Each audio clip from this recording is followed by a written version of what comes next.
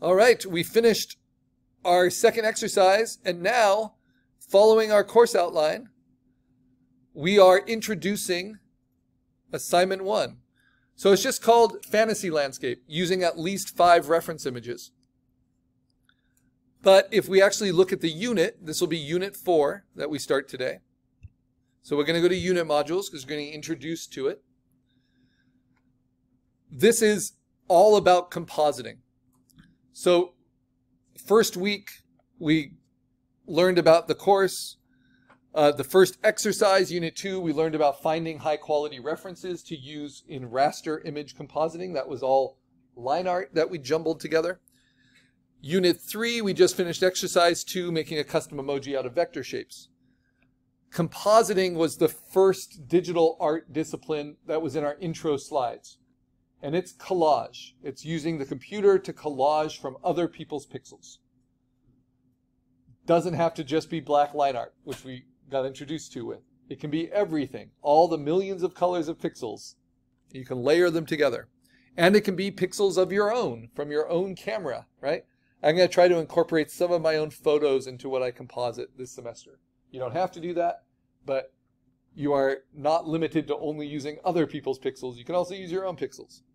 But we are not digitally painting. We're not drawing. We're taking from sources and then compositing it into an original vision. So Unit 4 is all about doing this and getting introduced to what's called concept design. Being a concept artist is a lot of fun professionally in the digital arts because you get to design either characters or backgrounds or weapons, right? Or special effects like the way things will explode in this new anime show that's different than explosions have ever been done before. Or the way the new Rainbow Bright cartoon will transform and have sparkle effects. So these are all things that concept artists will do as still images.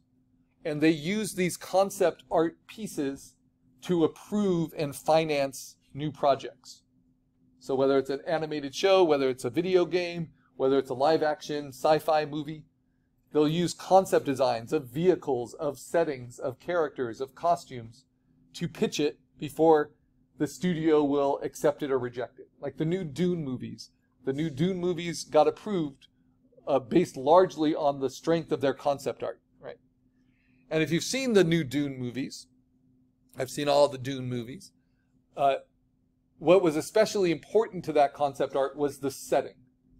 Like, how do you get this setting across of these different worlds, right? With their vastly different senses of scale and elements.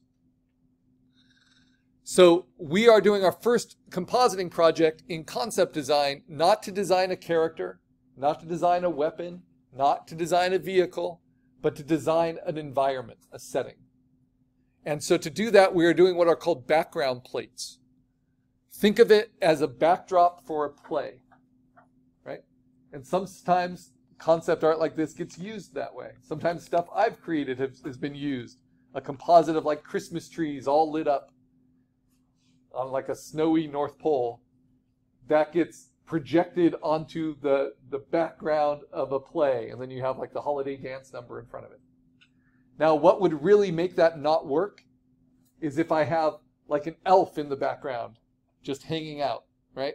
Because that elf will be frozen in the same pose while everyone is moving in front of it, all the dancers. And that kind of takes you out of the illusion of it being an environment. So we do a clean background plate, which means it has weather, it has plant life if you want it, it has bodies of water, it might have buildings, it might have man-made structures, but what doesn't have are what's called figurative elements. Won't have people, won't have animals, won't have flames that you would expect to be moving, right? You might have the glow of something on fire in the far distance, but you're not going to have like a campfire, because then those flames are going to look oddly still. Because later we'll be adding character designs to this and then having the option to animate it. And you don't want to have to animate tons of things in your background in addition to all the things on your character, right? So for water features, lakes are great, right? Oceans, whatever you want, puddles, but waterfalls, not for a clean background plate. because a frozen waterfall that doesn't move, if it's frozen, that's cool. But if it's actually just a still image of a waterfall, it takes you out of the illusion of what we're going to use these backgrounds for. Does that kind of make sense? All right, so we're doing clean backgrounds.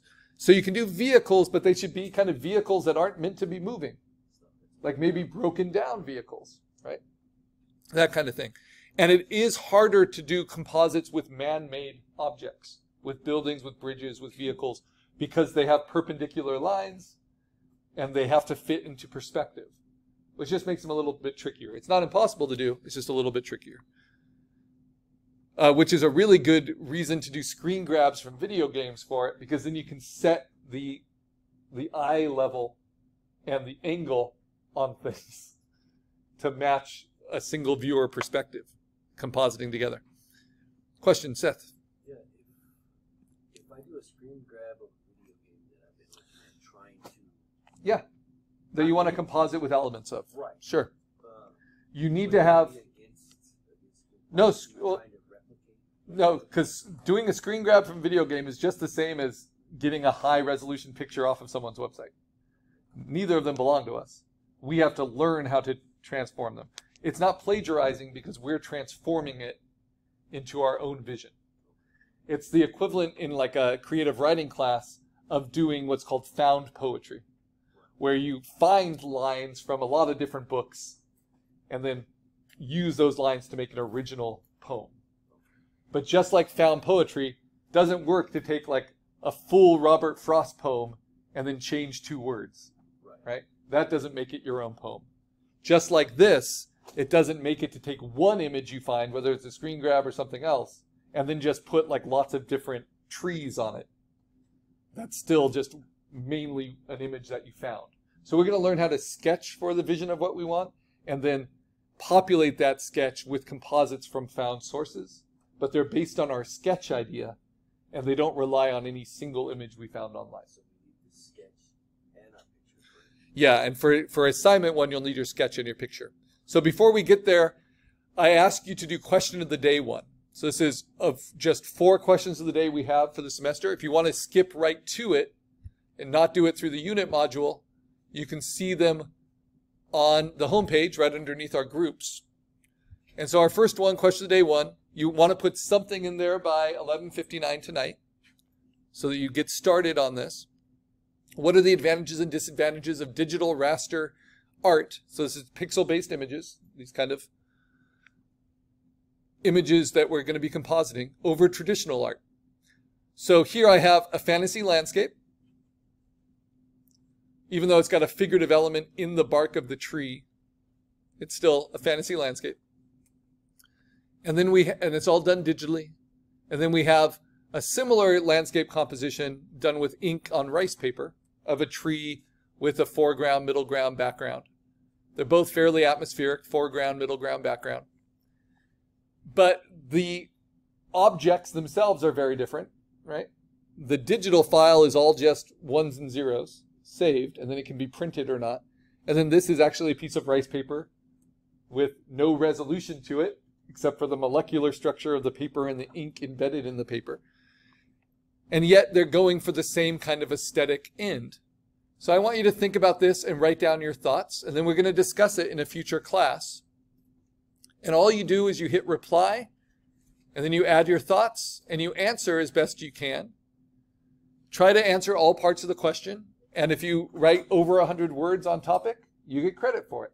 And then you're ready for our class discussion. You're ready for the questions you have to help us understand. And if you want to read what other people write to help kind of jog your thinking about it and what you can add, that's why it's done as an open discussion. Question? The trees, leaves on that digital, yeah. Were those placed 1 by 1, same as the grass, or was it just something that they were able to mass produce? And then Yeah, so if the tree is from one source, the middle ground hill is from one source, the foreground grass is from one source, this tree is from another source, the face on the tree is another source, and then these leaves are actually composited, what's called internal compositing, from another part of this same tree reference, but then moved over to this part. Does that make sense? So they look a little off because they're a little copy-pasty and a little at awkward angles. And then, of course, the escalator is a different reference. The house is a different reference. This tree is a totally different reference. The sky is a different reference. All that kind of thing. And you can kind of see the seams. This isn't the most, like, perfect. Yeah. Yeah, for sure. For sure. I mean, like at a first glance, so that's if you're being picky about it. Yeah. Yeah, no, I was just wondering if like each.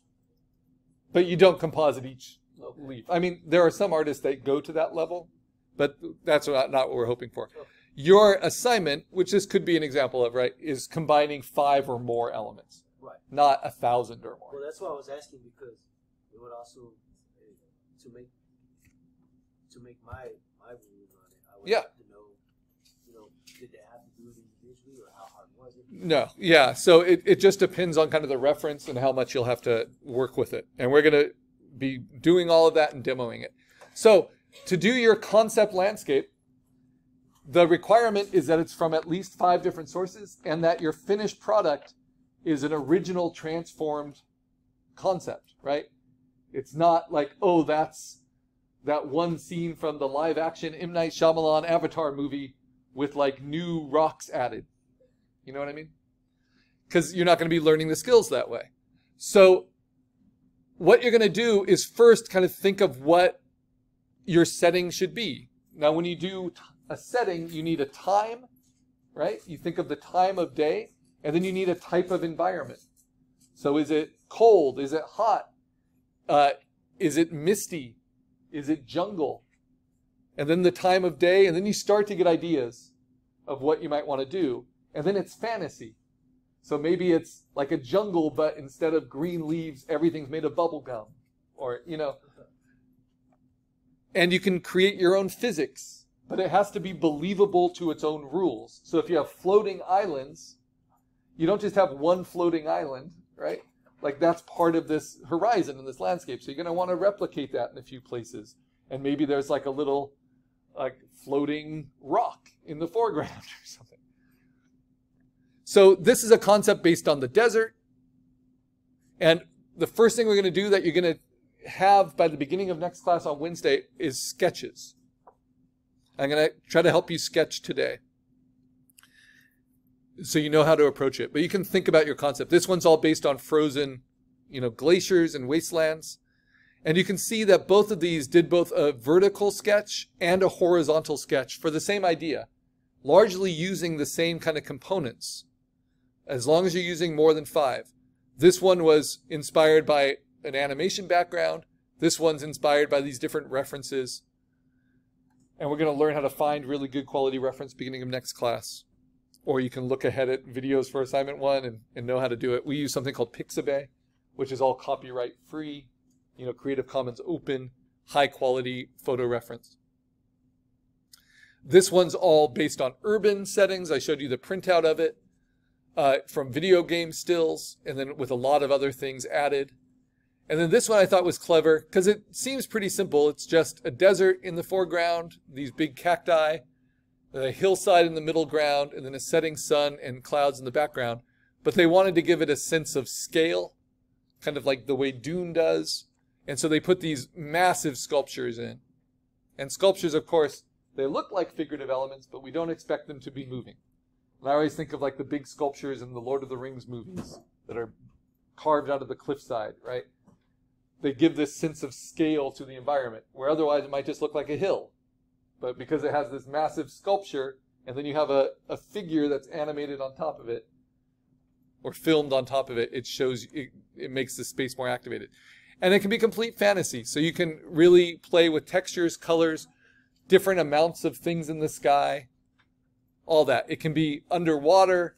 It can be out in outer space. It can be all in gaseous clouds. But the one thing we're going to try to do is always have a foreground, middle ground, and background, so that we have activated depth for when we put creatures into it.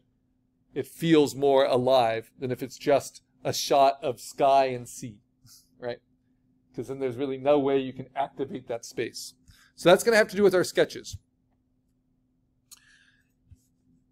So if we go right to where the assignment description, it's helpful to read through, what the requirements are, and what the requirements are